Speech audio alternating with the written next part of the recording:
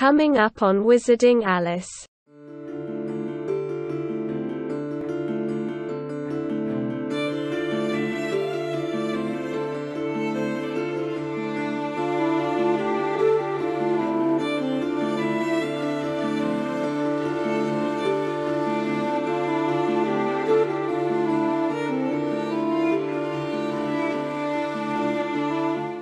Hey everyone, Alice here. Welcome back to my channel. Hello if you are new. My name is Alice. This is Wizarding Alice. I cover all things Harry Potter, Scotland, lifestyle, a real mix of things. So be sure to subscribe if you're new to see all future content. Today is a super exciting video. I'm starting it here because we're actually going on a trip, and I know as soon as we go, I'm going to be totally absorbed in whatever we're doing that I'm going to forget to do any kind of intro. So it's actually the day before. Tomorrow we are going to Glenfinnan. If you don't know, that is a place on the sort of far west coast, sort of west-north coast of Scotland, and it has a viaduct, which is one of those train bridges where it goes like that. I'm sure I've put a picture up to describe it better, but it's actually where they filmed part of Harry Potter and the Chamber of Secrets, where the flying car goes over the, being chased by the Hogwarts Express, and it goes over the bridge.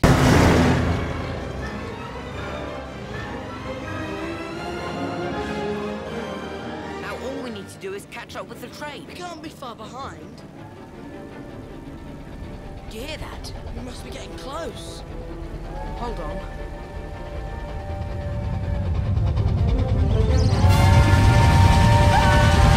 So we are actually going to that place today or tomorrow, and it is another one of the filming locations that I can tick off my list. So again, if you're new, I've been going to Harry Potter inspired places or filming locations, so I definitely recommend checking out those videos. I've got a playlist on my channel with all of them, so I'm super excited to tick this one off. I have actually been before. I've been twice before, and it's a really amazing place. Even outside of the viaduct, you know, Fort William, places like that are nearby are so beautiful. There's so many locks and mountains and cool things to see, so I can't wait to bring you along. So let's get started.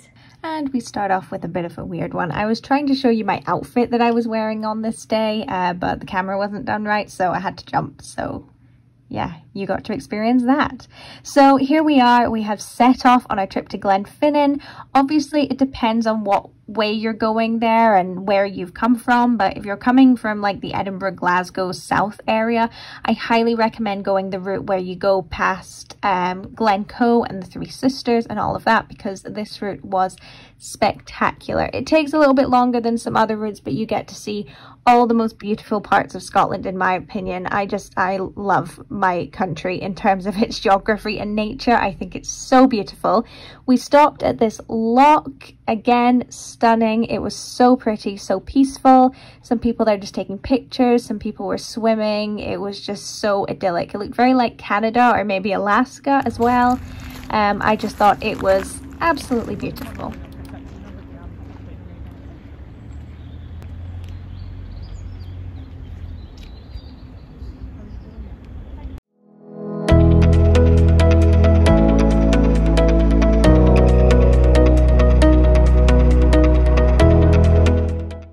And this is us now reaching Glencoe. If you don't know, it was the site of a very famous massacre. The Red Wedding from Game of Thrones was actually inspired by this historical event. Basically, one clan invited the other over for dinner and then killed them all. Basically, long story short. If you want to have one takeaway about Scottish history, is that it's very bloody and gross and violent. And finally, we reached Glenfinnan itself, and the first thing we did was did a quick 5-minute walk up to a viewpoint next to the visitor centre, and we had this absolutely stunning view over the lake and at the monument, and you can see my attempts at pointing out that that is where they CGI'd Hogwarts Castle in. So that is actually the Black Lake, which is really exciting, so you might recognise parts of it, but it was a really amazing view up here. And if you just turned around, this was behind me, so that was our first glimpse of the beautiful viaduct. So once we were down, down from the viewpoint, I should say, we walked over to the beach that this lock actually has, and we got to have a better view of the monument. It was in what's the word, commemoration of the Jacobites who supported Bonnie Prince Charlie. You can look that up if you're interested in history, because it's certainly an interesting part of Scottish history. And again, there is the Black Lake in all its glory. That's not its real name, it's called Loch Spiel, but it's really beautiful. And again, just zooming in on where Hogwarts Castle would be, but we are mere muggles and cannot see it, but it's certainly surrounded by some beautiful landscapes, that's for sure.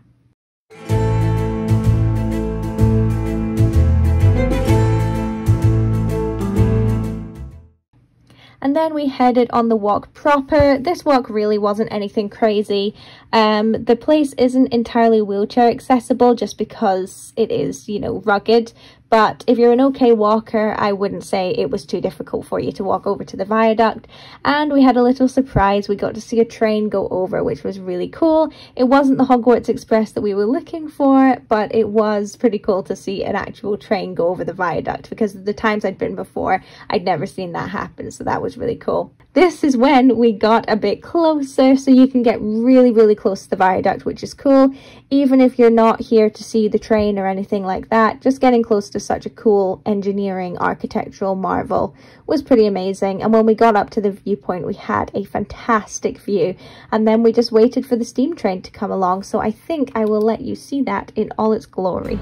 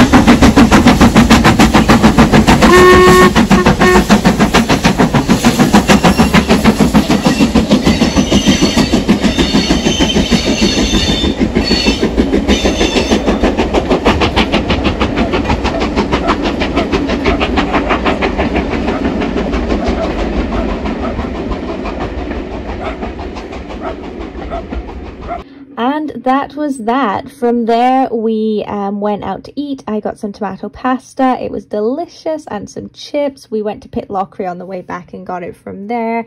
And then we just headed home. So this is us going over the famous Forth Road Bridge, or I think it's called the Queen Elizabeth Bridge. I don't know, there's 3 bridges, but it was a very cool way to get home, and we had a fantastic time.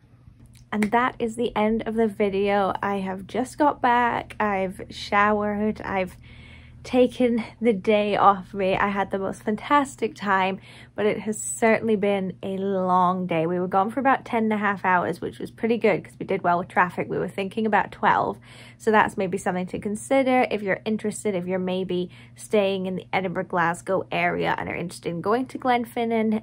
It is a whole day experience. So that's something to consider. So we had a fantastic time, but I'm very tired now, especially because I was away at the weekend as well. Today's Tuesday and I was away at the weekend doing lots of walking and things. So I am done in. Do I feel refreshed for going back to work tomorrow? Absolutely not, but it's fine. But that is why I'm sitting on the floor in my dressing gown, which seems to be a staple of my videos now, and I am